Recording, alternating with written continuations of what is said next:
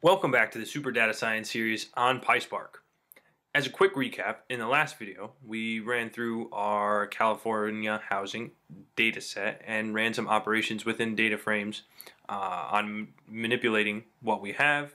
You can see if we scroll through our file just to get yourself reacquainted, if you're just jumping in, you can see the df commands that are allowing us to work with our data and manipulate it. We also are cleaning it up to get specific values as well.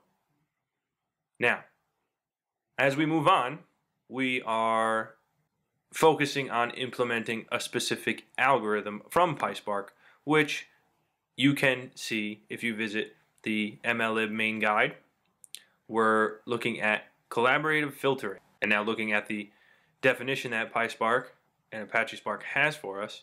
Collaborative filtering is commonly used for recommender systems. These techniques aim to fill in the missing entries of a user item association matrix. Spark MLlib currently supports model-based collaborative filtering, in which the user's end products are described by a small set of latent factors that can be used to predict missing entries. I'm sure some of you every day see collaborative filtering and see recommender systems. Now, easy examples of recommender systems would be if you take a look at Netflix. So say you watch a specific video on Netflix, a specific movie, you all of a sudden have other recommended videos and movies and shows similar or based on specific features and data points within. Now, this is a recommender system. Netflix does a very good job of it. You know, they take in extensive amounts of data points. Another example would be if you go to apply for a job and you see other jobs pop up that were similar, or if you go to Amazon and you purchase something and you see other recommended or similar items. You know, these are recommender systems. Some may use some different techniques or multiple techniques combined. Right now, we're just going to be looking at collaborative filtering, and we're going to be examining the example that is provided by Apache Spark, which comes down to explicit versus implicit feedback. And again, the standard approach, as we can see here, to matrix factorization, we're working with these data points within the matrices, so let's repeat that. The standard approach to matrix factorization based collaborative filtering treats the entries in the user item matrix as explicit preferences given by the user to the item, for example, users giving ratings to movies.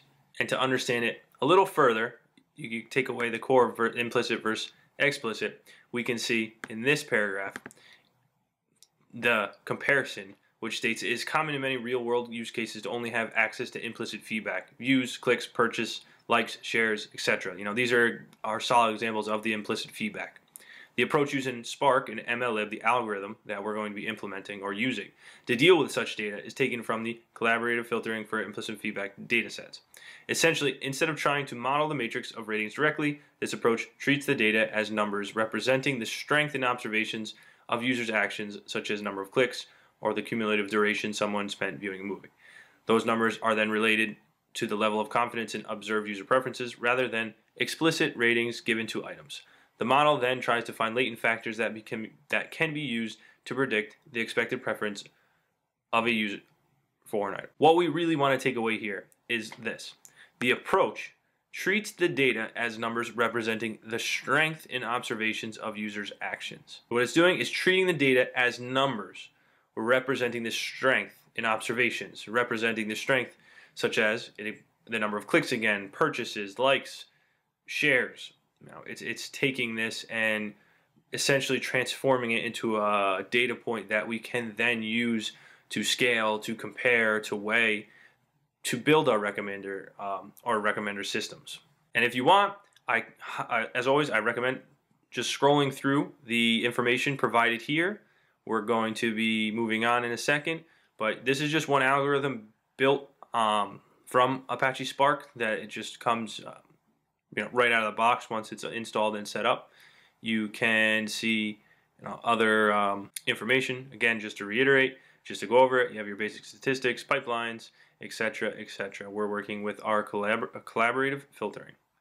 And what we're going to do is we're going to analyze the example provided here from Apache Spark, which you can find at the following address. We're going to need the following file, which you can find at this link right here.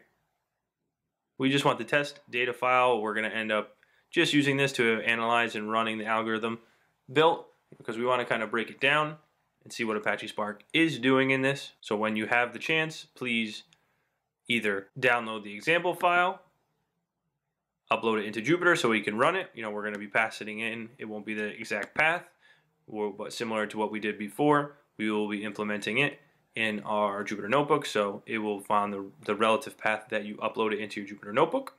And now we need to start. What's the first thing we need to do when you are working with algorithms built from Apache Spark, or really just a principle of data science and AI machine learning in general? If you have the pre-built or the essentially the API for the recommendation system, we need to import it. We're going to import it so we can run it with ease, so we don't have to define it, we don't have to write pure Python to use it.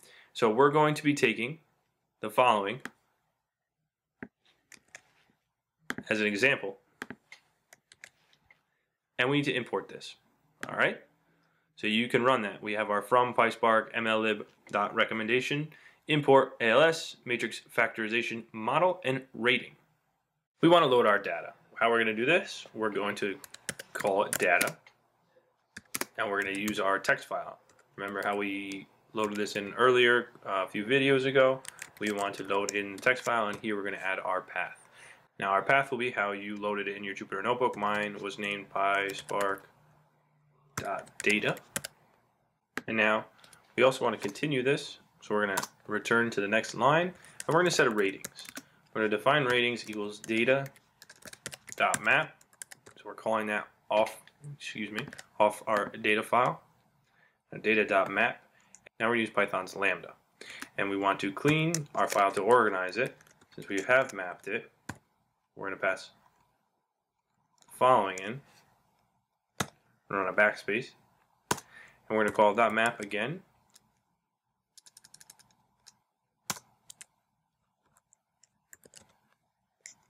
And we want to run lambda rating, and we're going to use our integers to access the specific numeric columns.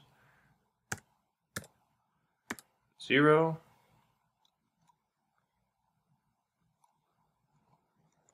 We need to set a comma to space it out because we want to run it up to 2, accessing all 3. 2, comma, and the same, a comma. And then we also want to pass in, we're not going to use int, we are going to use float.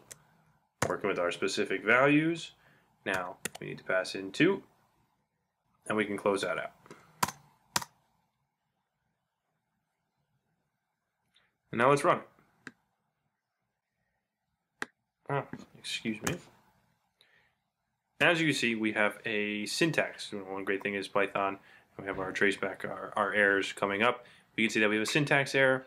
We want to, I had the 1 instead of an L passed in. We need to change that to run it. All right, so when we have that set, and again, you know, we are working from the example provided here just because we want to get a good idea, and they do such a great job of providing the documentation, but we're also going to, you know, experiment with some values once we have it built and see what we can come up with this algorithm with the collaborative filtering. Again, it's an RDD based API, and in the next part of the video we're going to actually be building the recommendation model. We're going to be setting some iterations, and we're also going to be evaluating the model on some training data, and we're going to wrap it up, and then we'll do some experimentation with the values, and we'll see how our algorithm performs for the recommendation model. And as a last recommendation, since we just passed in our data file, you should try and call some df commands to visualize it. You know, it is a simple file, as we've seen before. It just has, you know, the 3 basic columns of data that we're working with, the numerical values. But why not try and use some df commands that we've learned previously in the tutorials just to get more comfortable with it. It'll help you visualize it, help you understand what you're working with, just to get a better idea of the data in general for the recommendation system. That being said, as always, please subscribe to the Super Data Science channel, where you will get up-to-date and weekly information. There's some incredible things going on within the industry, always new things to learn, always updates, so I highly encourage you to take a look. Also, please feel free to like, comment, and share on the video, post any questions, and we will move to the next part in this series and continue with the recommendation algorithm. All right. We'll see you there.